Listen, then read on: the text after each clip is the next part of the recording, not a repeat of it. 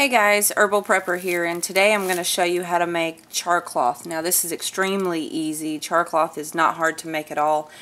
If I were to cut and edit my videos, this video would be probably about 1 minute long because that's literally how simple it is. But I don't cut and edit, so I'm going to take you all the way through the steps from start to finish. And if you guys get bored watching while it's in the process of making, just fast forward. Alright, so what you see here is just some, let me take my gloves off. It's just my old tincture shirts. You guys know that when I make my tinctures, I just take a t-shirt, or sometimes if I find them at Walmart for a good price, I'll just buy them brand new and I'll cut them up. White 100% cotton t-shirts. You can use linen as well, but linen's more expensive. I use linen in my bug out bag for my wraps and stuff, because linen is actually a very, very healing property, which is why you find it in the Bible. Okay, so this is just one of the old tinctures cloths that I use. Cut it up into strips, and when I say into strips, I literally mean just cut it up into strips. And then from here, depending on your size container, you want to cut it up into little squares. So just cut it there, and then so on and so forth until you have little squares. And the little squares will look a little bit like this right here.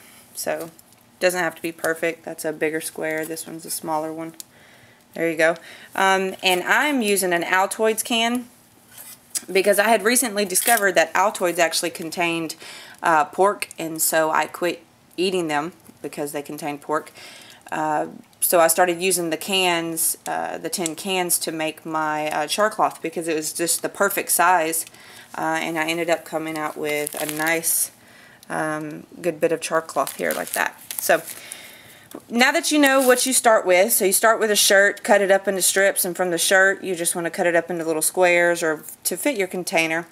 Your container, guys, you just want it to be relatively kind of airtight. So listen here when okay, it doesn't have to be anything perfect. Let's see, it doesn't want to open up too easy. So if you bend it up, it's not going to work as well for you, and you'll know if it's not working. But anyways, from this point, you're just going to want to pop a little hole in the top or the bottom. I prefer the top. And let me see if I can't give you a good zoom in here. Oop, zoom back out. And there we go. So it's a very small little hole, and guys, you can adjust the hole as need be. It's not a precise science here. Just poke a little hole, and as you can see, the hole is smaller than the O of the Altoids. The O in the word Altoids. So that kind of gives you a reference. So basically from here, guys, is you're going to put your cotton or your linen or whatever in here, close it up, and then from here you are going to want to, give me a second, I'm going to put my glove back on. You're going to want to pop it over a fire, or in my case, my wood burning stove. So I got this wood burning stove going pretty good. And because this is tin and it's very, very thin, it's not going to take long at all to heat up. So I'm just going to pop it right there. And if you have some pokers or anything like that, just kind of push it up in there, and there we go. And what you're going to start to notice is out the top of the can you will see it smoking, and it's kind of hard because there's a lot of heat coming off this. You see it starting to smoke a little bit? Well, eventually when the can gets hot enough, it's going to have a little flame that's going to bust out of there. And that's basically your contents of the can burning up a little bit.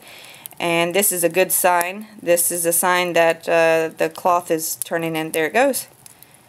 This is a good sign that the cloth is actually turning into char cloth. Now if you look, you can see it all around the edges. That's because it's not perfectly sealed. Well, if it were perfectly sealed, you wouldn't have that. But you'd also kind of have to worry about the gases and explosion. So this is a perfect little container for me. I'm going to close this back up, guys. It's actually really hot. The only thing I hope at this point doesn't happen is that big log that I've got lifted up so there's good airflow doesn't fall down on it, because that will make it a lot harder for me getting it out with one hand. So basically, guys, you're just going to sit here, and like I said, this is the part where you can fast forward. If I cut and edit, then you wouldn't have to fast forward, but I don't cut and edit. Sorry about that. You'll just have to sit here and listen to my lovely voice for the next few seconds.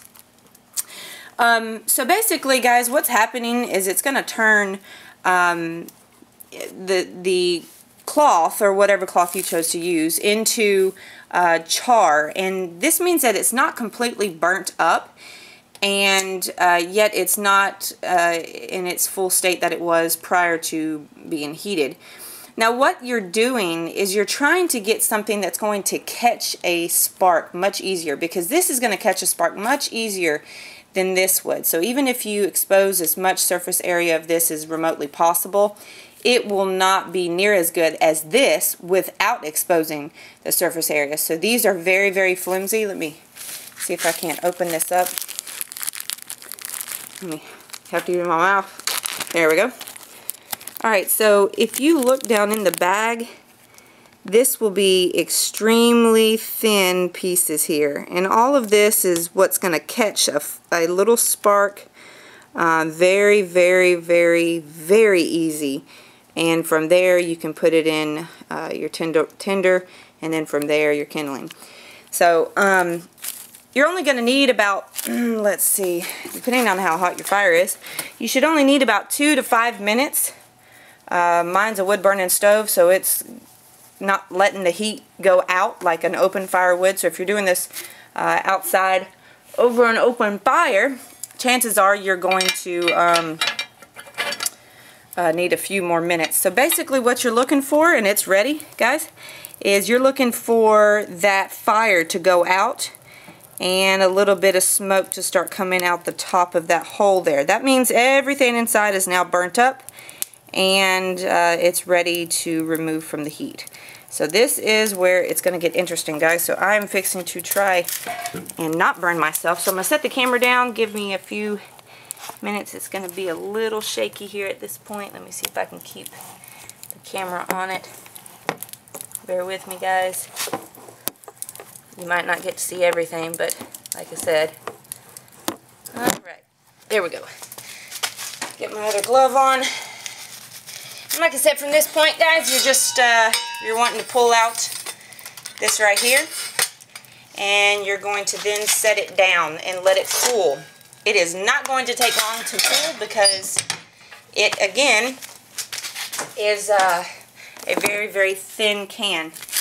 And once it's cooled off, you just want to open up your can and check on the contents on the inside, and the contents on the inside should look a little bit like that right there. And let me see if I can go ahead and speed this process up and do that for you.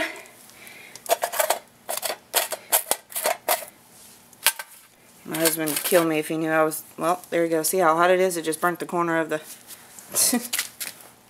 Alright, let me see. Put this camera down. Tricky, tricky, tricky. Alright, let's see if I can do this, guys. Bear with me. I don't have tripod or anything. Low budget here, guys. Alright. Whoop.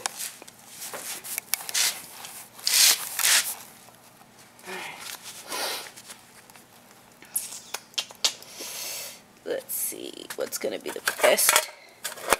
There we go. Pop that open, and let's look on the inside. There you go. Now you've got some char cloth, guys. Let this cool down real good, and then put it in your bag with the rest of your stuff. I like to let it cool down all the way before I do that. And keep doing this with an entire shirt, and you'll have tons of char cloth. So guys, I hope this long video from start to finish was a blessing to you. Now you know how to do it. It's very simple, very, very easy, and now you can have some extra redundancy for your fire tinder. So guys, hope the video was a blessing. Until next time.